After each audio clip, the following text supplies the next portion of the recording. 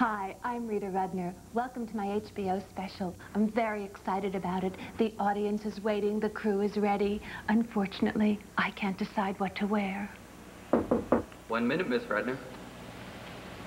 I've narrowed it down to 2 outfits. Okay, here's the first one. This is my favorite blouse. And please keep in mind that red is a good color for me. Now, I've put it with these beige slacks. These are great, lightweight, washable, no iron. My only fear is that light colors can make me look a little hippie. Okay, here's the next one. Now with this, we have a whole different set of problems. It's my other favorite outfit, and though it does make me look thinner and I am comfortable in it, it's black.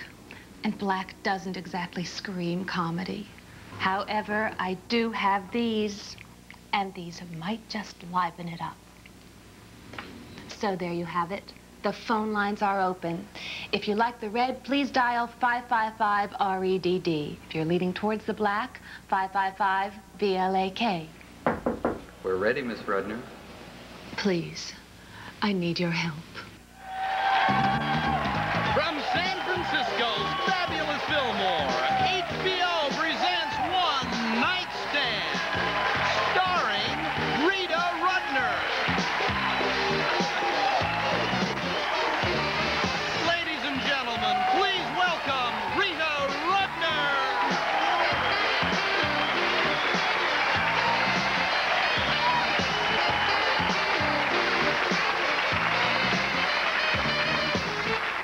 Thank you very much. It's very exciting to be doing another HBO special. I did one last year. It was called Women of the Night. And oh, that's okay. And this year it's called One Night Stand. Next year, Sluts Tell Jokes.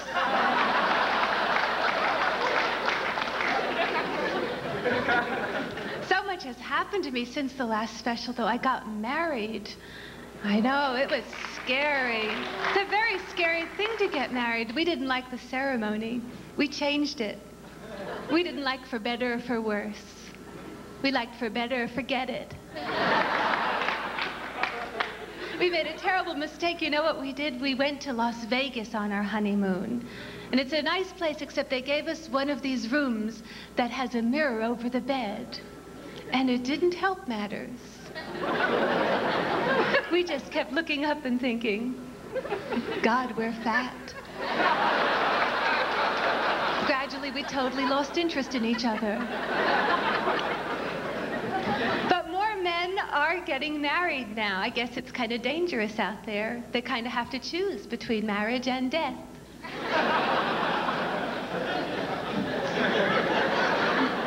I guess they figure at least with marriage they get meals.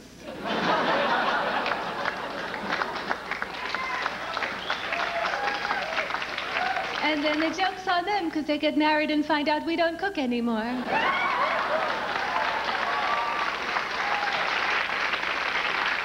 I met my husband in Australia because I couldn't find a man in this hemisphere.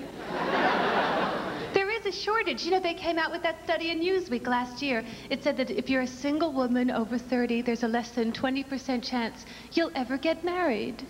They should do another survey. They should find out how many women over 30 ever bought Newsweek again.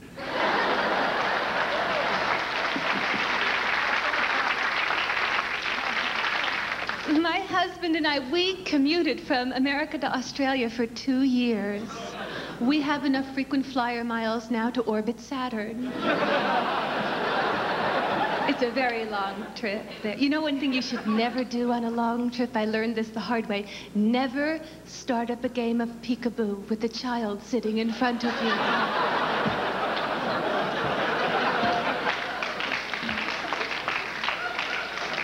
This is a game that has no ending. The kid turned around. I finally just grabbed him by the bib. I said, look, it's always going to be me.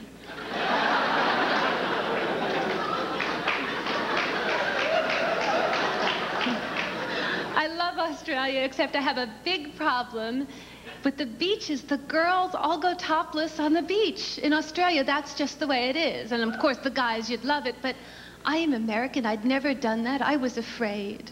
Things crossed my mind like, I don't know, they've never been in the sun, they might catch fire.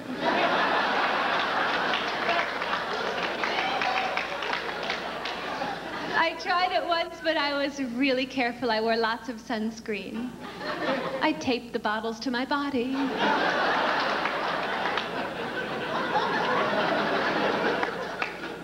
And everyone said, Rita, you know, you have to go nude sunbathing because then you don't get tan lines. What good is a tan without tan lines? How do you show it off to your friends? What do you say? Look, compared to my eyeball, look how tan I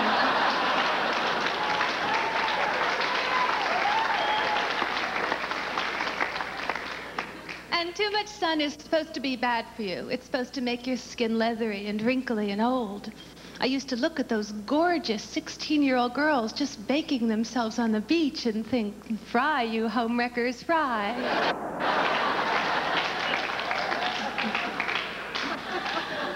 I don't like getting older, and I don't plan to grow old gracefully either. I plan to have facelifts till my ears meet. I'm a little afraid of plastic surgeons. I was going to have my nose fixed. This is a true story, but I was sitting in this guy's office, and on his walls, there were all these pictures by Picasso.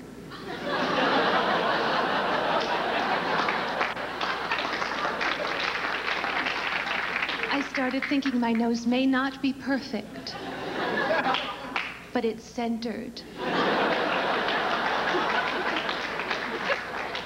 I could wake up, it could be in a guitar.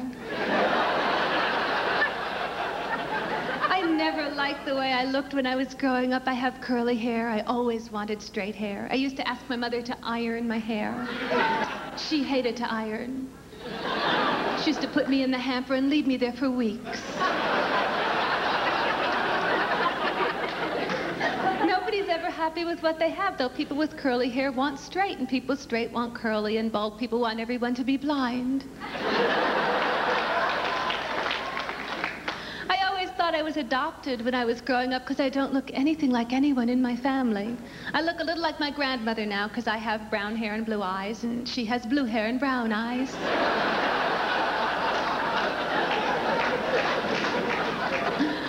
That's my mother's mother. She's a very tough cookie. Really, she buried 3 husbands.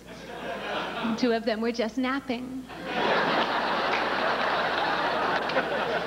I'm an only child, which means I was very overprotected. My tricycle had 7 wheels. And a driver. My parents wouldn't even push me on the swing. They wouldn't. They'd just sit me on the swing and run back and forth and say, it looks similar to this.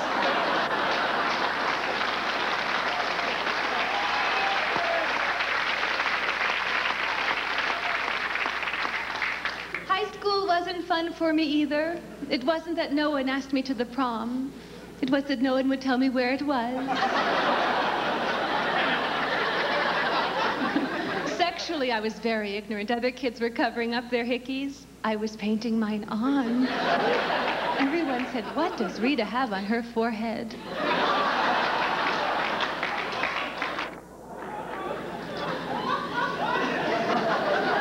I didn't make the cheerleading team because for the tryouts we had to write our own cheer, and I don't get that excited. I wrote, if we win, we win. If we lose, we lose. Really, you could deal with it.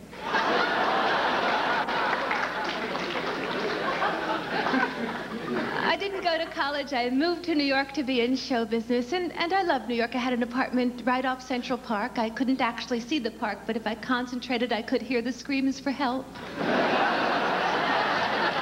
My parents worried about me, so they went out and bought me a dog for protection.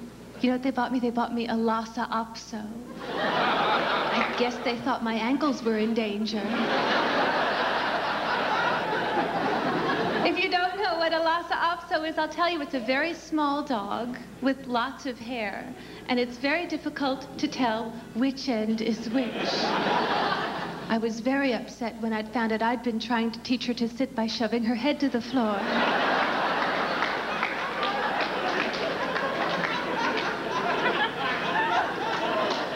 She was very nervous nervous, and that was my fault, too. When she was a puppy, I left her alone sleeping with a clock wrapped up in a blanket. You're supposed to do that. They think it's a mother's heartbeat.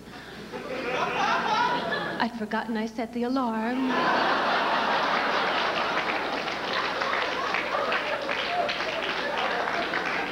Every time the phone rang, I had to scrape her off the ceiling.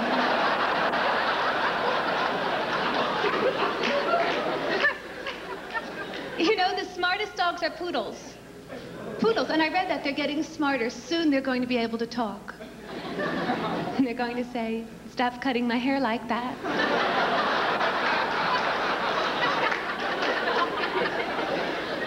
What are we doing? Those aren't haircuts, those are landscapes. I wonder if other dogs look at poodles and think they're members of a weird religious cult.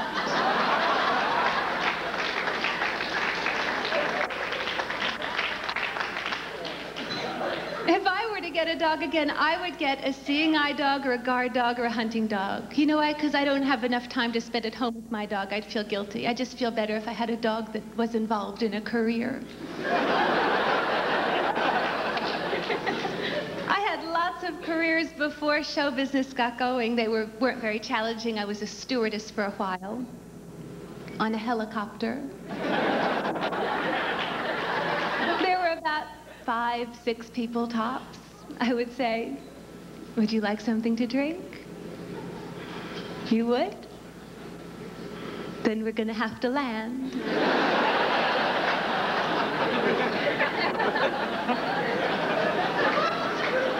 I had the most boring office job in the world. I used to clean the windows on the envelopes.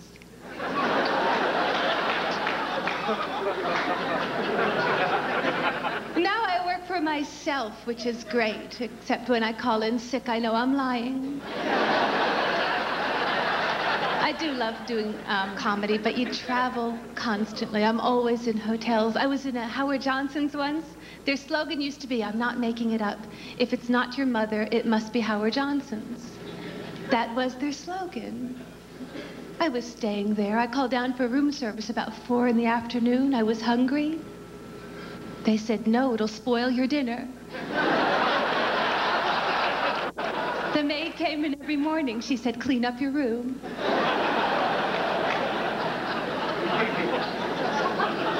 As I was checking out, the lady behind the desk said, "Go ahead, leave. Doesn't matter. I'll be dead in a couple weeks."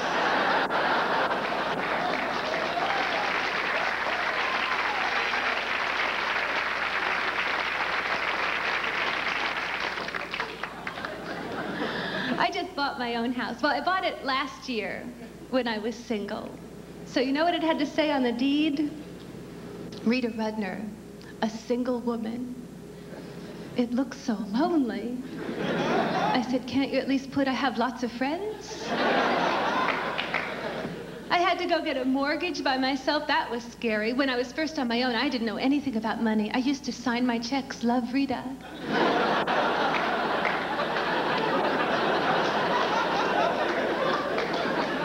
Everything gets so expensive when you buy a house. Really, my last credit card bill was so big before I opened it, I actually heard a drum roll.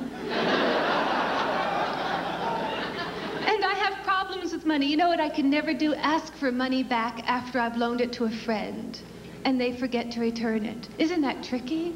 I can never ask for it back. The most I can do is when I'm over their homes, break something of that approximate value.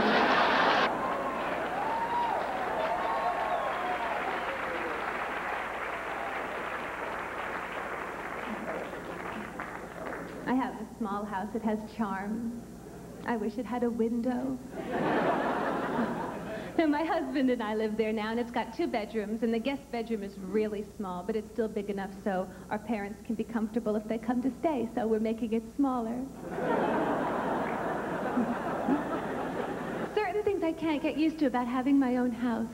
I've never had my own washing machine before. I've always gone to laundromats, so I still sit in front of it.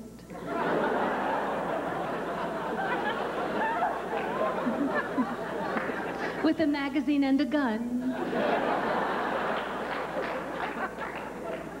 I've been trying to get a CD player, but I just can't bring myself to buy one until I have something in writing that says that's the last thing they're going to invent.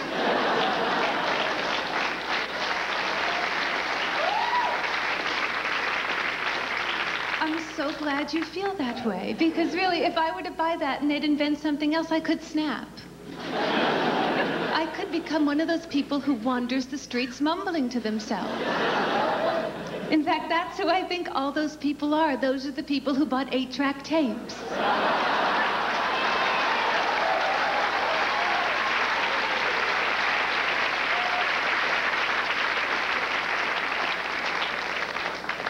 One part of my house I don't use all that often is the kitchen.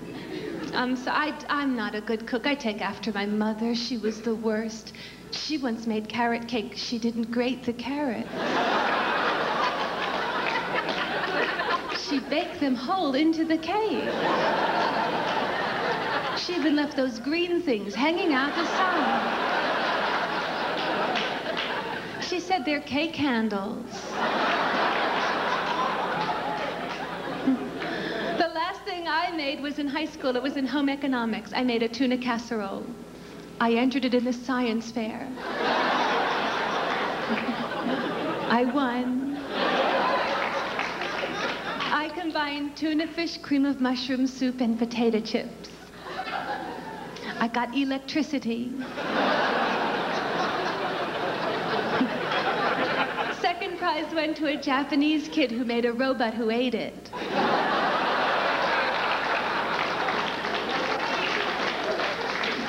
It died. I think I figured out why Japanese people are all so smart. You know why? Because they have to be to learn their language. It's very difficult. They have to be brilliant to learn how to write it. You've seen that writing. You know what must be very difficult, I was thinking? To be a skywriter in Japan.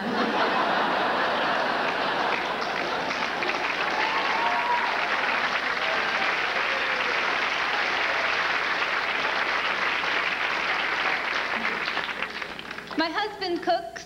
Well, he doesn't really cook. He barbecues. That's different.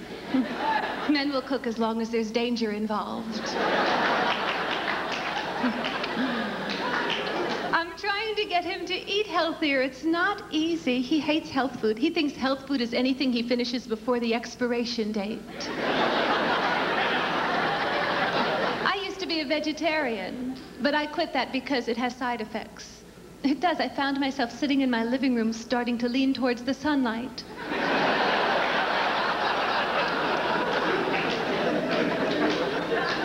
I'm always on a diet. I have little tricks, little dieting tricks to help me. Like if I order a dessert, I'll only eat half of it. But sometimes if it's a good dessert, I'll order 2. My favorite diet is wear big shoulder pads that makes your hips look smaller. Don't you love shoulder pads? I wear them with everything, really, even strapless dresses.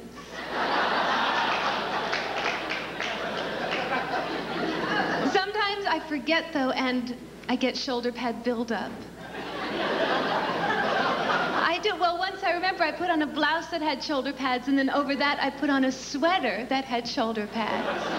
And then I topped that off with a jacket that had shoulder pads. I walked out of the house, my mailman tried to tackle me.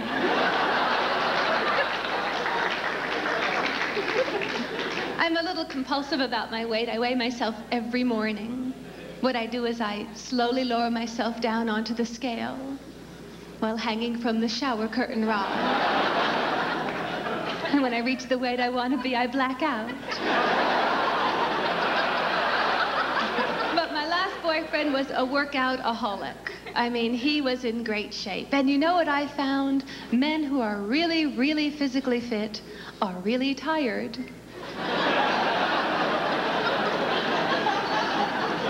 They come home and they go to sleep and you get to look at them. And you think, gee, he looks good.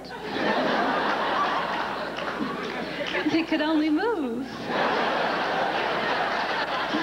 My husband's not real romantic, however. He was so scared about this whole marriage thing. He gave me this ring on the condition I wouldn't call it an engagement ring. I said, I'll call it a can opener, just give me the ring.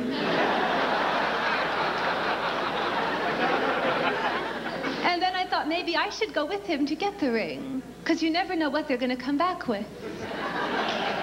And the worst thing you can say when someone gives you an engagement ring is, you wouldn't happen to have the receipt.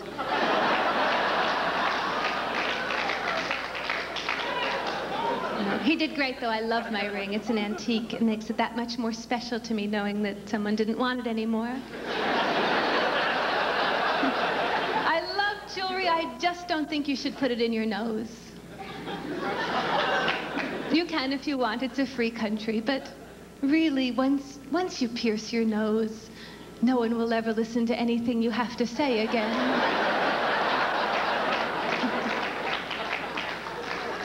You'll talk and people will just look at you and smile.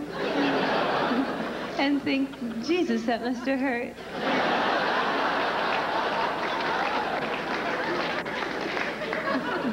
My dad was so happy I didn't marry a man who had a pierced ear. That's all he was concerned about. I think men who have a pierced ear are better prepared for marriage, really. Well, they've experienced pain and bought jewelry.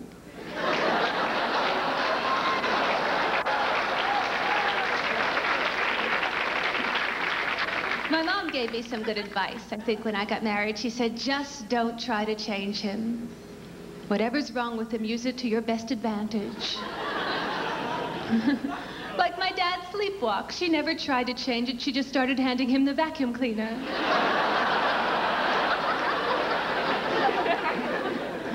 The proposal wasn't real romantic either. With my husband and I, you know what he did? Well, I'll tell you, he'd been drinking. It's the truth, so he didn't get down on his knees. He got up on his knees. It's hard to say yes when they've got their shoes on their hands and they're pretending they're a seal. And he's younger than I am.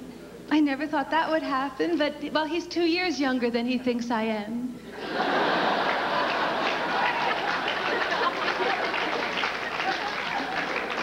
The old theory was marry an older man because they're more mature. But the new theory is men don't mature, marry a young one.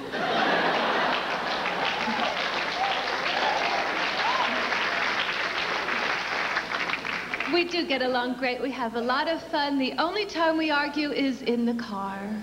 We argue about when to put gas in the car. He has two beliefs in life, basically. He believes in God. And he believes that when the gas gauge is on empty, he still has a quarter of a tank. He thinks the E stands for, there's still some left.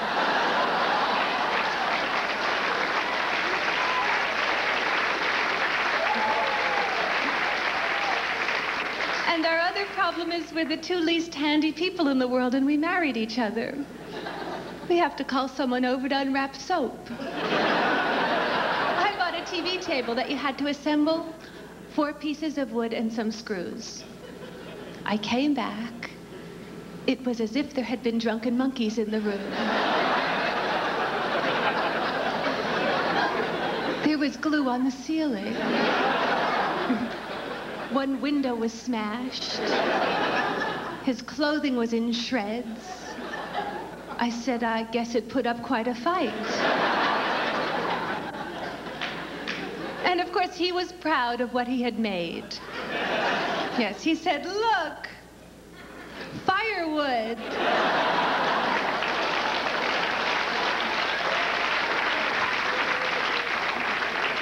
But we need firewood because we have a fireplace now. All those romantic evenings we sit in front of it trying to get it lit. We can't do that either. Our neighbor's house caught fire. We went next door. We said, how did you do that? He came home with a staple gun the other day. I knew I'd be calling an ambulance shortly. But it's okay. He loves his staple gun. He staple guns everything now. There is nothing loose in our home. There are a few major changes. For instance, now we have to bring the food to the cat.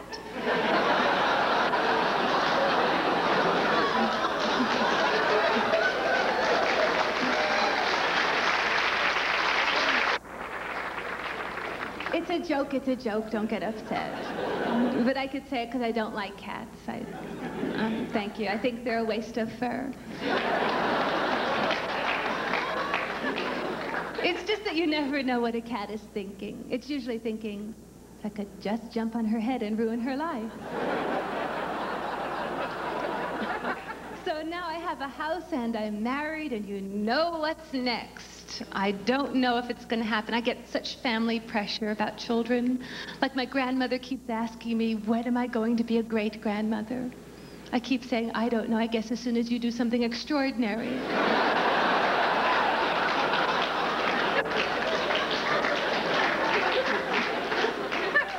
I'm American, he's English. What will our children be like? I guess they'll be rude but disgusted by their own behavior.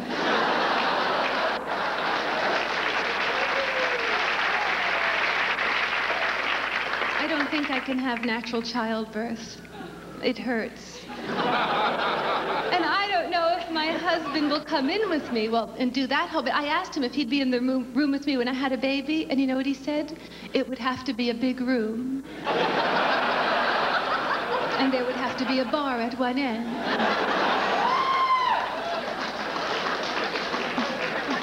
But that's how men participate now. They come into the room with you, and they say, breathe. Is that really sharing the experience? If I ever have a baby, I want my husband on the table next to me, at least getting his legs waxed.